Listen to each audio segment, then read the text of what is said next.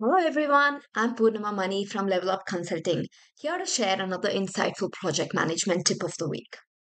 Evaluating lesson learned. What is it? Evaluating lesson learned is a crucial aspect of effective project management.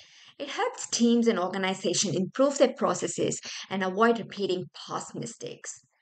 What to do if you don't have a previous lesson learned? If your project is entirely new and don't have a previous lesson learned to draw from, you can still take steps to ensure a successful project. First step, research and benchmark. Look for a similar project or industry standards around. Research how others have approached similar initiative and what lessons learned that they've got. This can provide a valuable insight for your own project.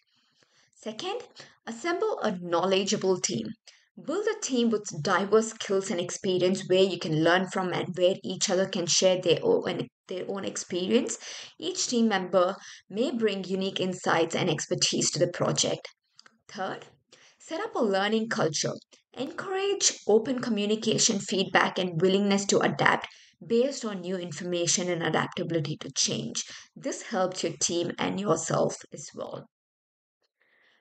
Regularly review and reflect. At a key project milestone or at the end of each phase, conduct reviews and reflections. If you don't have previous lessons learned, you can still evaluate what's working and what's not working for your own team and for your own project.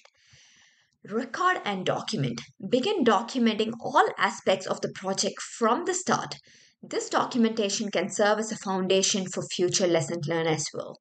Remember that the absence of previous lessons learned shouldn't discourage you. It's an opportunity to build a knowledge base for yourself, for the project, and as well as a future project that anyone else might take up as well. Hope this was helpful. Thank you.